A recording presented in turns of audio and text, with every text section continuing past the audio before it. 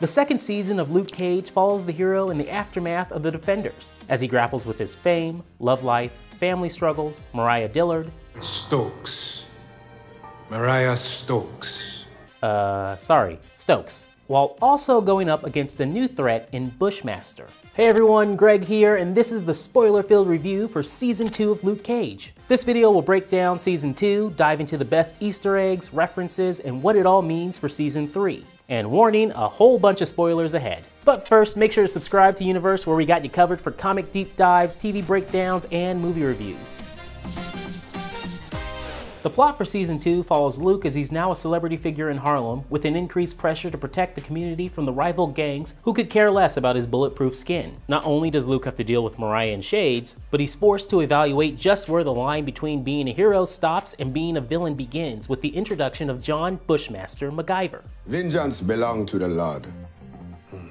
But the Lord can have it back when we're done with it. So the big question going into Season 2 is whether or not it could buck the trend of the last few MCU shows and not hit that dreaded sophomore slump.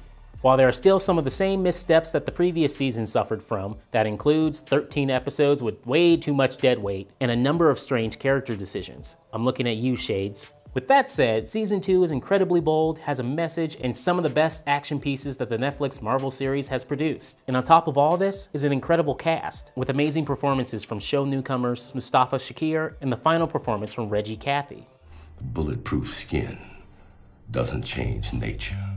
Right off the bat, the most refreshing thing about Season 2 is that the story is carefully paced this time around. Now, it is not perfect. In fact, there's still an argument to be made that Netflix should trim down all the MCU shows to 8 episodes or fewer. Also, Season 2 doesn't make the same mistake that hurt the first season. 2 villain storylines that resulted in a subpar second half of the season. Can you dig it? The cast for Season 2 is exceptional. Even though Mahershala Ali isn't around, the performances don't take a major hit as many assume they would. I love Mustafa Shakir's performance as Bushmaster. He never tries to emulate what Ali did with Cottonmouth. Instead, he plays the role with a little bit of vulnerability. Just like we saw with Killmonger and Black Panther, Bushmaster isn't really the adversary for Luke as the season progresses. The main battle for the two of them is with Mariah. When one seek vengeance, it must dig 2 graves. That's not enough holes for me. Another standout part of the series is the music, which comes from Adrian Young and Ali Shaheed Muhammad. The music acts give the show a sense of joy while fitting thematically, just like in Twin Peaks: The Return, and features some amazing talent like Gary Clark Jr., Esperanza Spalding, and Stephen Marley. Okay, now let's talk Easter eggs. Now there are way too many to list, so I'm just gonna go through a few of my favorites. Throughout the whole season, you can spot multiple pop culture nods on DW's merch. This includes Power Man, Run DMC, and Danny Rand can be spotted wearing a Sweet Xmas shirt. Sweet Christmas. Viewers may also notice that DW is wearing a shirt bearing the slogan, Hell Up in Harlem, with the subtitle, The Battle for Lenox Avenue.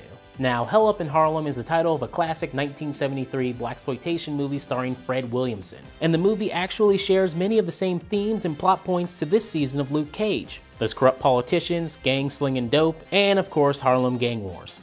Fred Williamson, he may never get to heaven, but he's raising hell up in Harlem. In the 3rd episode of the new season, Misty Knight and Colleen Wing throw down against some thugs at a local bar. Now, this is a direct reference to the Daughters of the Dragon comic series. In the comics, after Misty and Colleen became friends, the two created a private investigator firm named Nightwing Restorations. The two were dubbed the Daughters of the Dragon due to their abilities in martial arts. The duo even sports outfits that resemble the comic characters. Old school Luke Cage fans might have noticed an awesome nod to the comics in an exchange between Piranha and Luke in the season's 6th episode. So wait, hold up. Why are you questioning me? You work for me. I'm paying you. You are my hero for hire. Well, where's my money, honey? This line is pulled directly from Luke Cage Hero for Hire number 9, where Cage finds himself hired by Dr. Doom.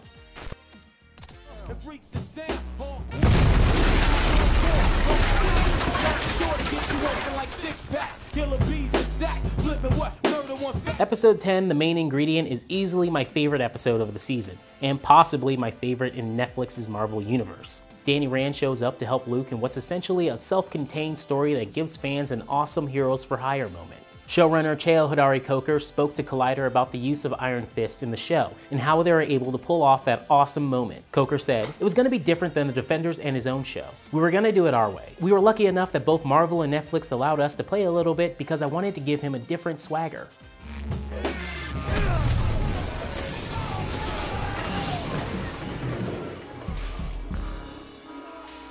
It was awesome, and I can't believe I'm saying this, but I'm actually excited to see Danny Rand in the upcoming season of Iron Fist scheduled to drop this year.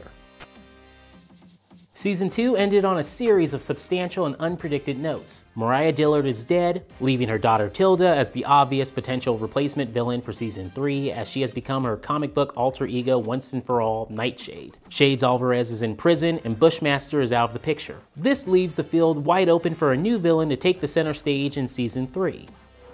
Don't do this. You don't have to do it like this.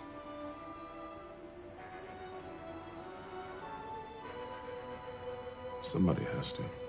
Luke Cage has become the new power broker between Harlem's feuding crime factions. Rather than taking out violent crime altogether, his new role involves maintaining a peaceful status quo for Harlem. The season ends with him in charge of the Harlem's Paradise nightclub, left to him in Mariah Dillard's will. Don't think that I will hesitate to take you down if you start acting a fool. I'm counting on it. After a cool nod to The Godfather ending with Luke and Misty at the end of the season, we won't be surprised if this sets him up against Misty Knight next season, given her role as a police detective. As for Luke's personal life, it looks like he and Claire Temple have officially called it quits. And Rosario Dawson has gone on record multiple times about her desire to be scaled back from the Marvel and Netflix universe. With that said, could Jessica Jones pop back up in the next season? While that's highly unlikely, we do think there will be another major cameo for the next season. No, not Iron Fist, but Frank Castle himself. The seeds were planted throughout the season with an increased amount of brutality than what we witnessed in Season 1. We can see a scenario where Frank is pushed to the edge by Rosalie Carbone and winds up going toe-to-toe with Luke just to get to her.